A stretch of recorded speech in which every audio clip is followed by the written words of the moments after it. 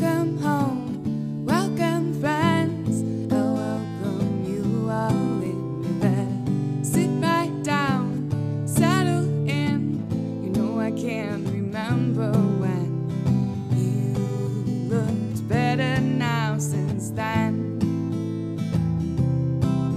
Yeah, it feels like you ever smile on since I can't remember when. Last episode I repaired the tarp, finished the ceiling and the floor. This time I will be working on repairing the leaks in the roof. You won't want to miss this exciting episode, so stay tuned. Well, here's how this is coming along.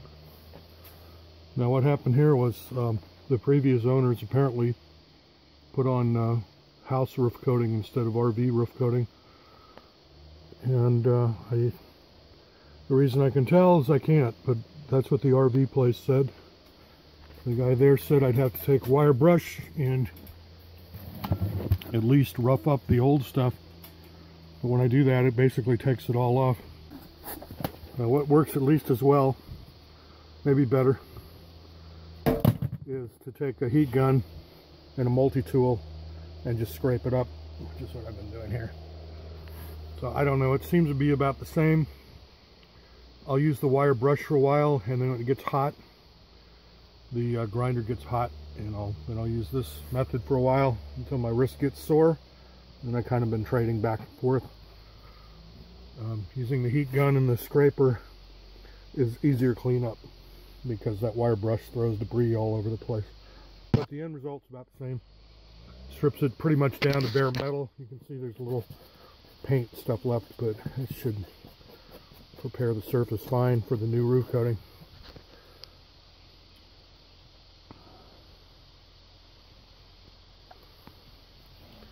So I'm almost done with this little section here. Back here, you can see I haven't done that yet, but it's pretty messy with the debris from the wire brush. So here's where this is at. I stripped the old roof coating off, which according to the RV place was for a mobile home, not an RV. And it kind of peeled right off. They told me to rough it up, but it wasn't possible. It just started peeling off. So that was a big pain in the ass. And now I know some people will say this wrong and some people will say it's right, because I've heard to do it both ways. But they told me to tape the holes, and the guy said, oh, you can just leave it at that. Well, no, I don't want to just leave it at that. I'm going to put RV roof coating over this. So I know some people are going to say it's not going to work.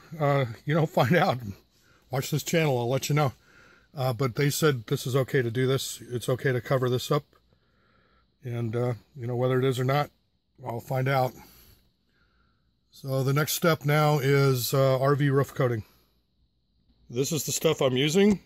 Is this the best, the worst, somewhere in between? I have no idea. This is what they sent me. So if you think I'm doing this wrong, you think this is the wrong stuff, or, you know, whatever, please leave a comment. I don't mind. And certainly the people watching this would like to know if I'm doing something wrong, because I don't know what I'm doing. I'm just doing this. So feel free to leave a comment if you think I'm doing it right or I'm doing it wrong or whatever. Well, you can see it's about 2/3 done. And that's 2 cans worth. I may need a 4th can, I'm not sure. It's going to be pretty close. I've been putting it down with this roller, and then I've been using that putty knife.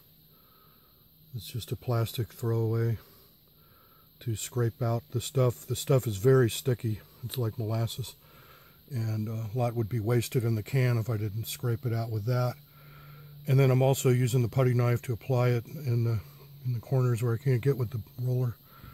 And I don't know, it may be actually easier to use a putty knife to put the whole thing down.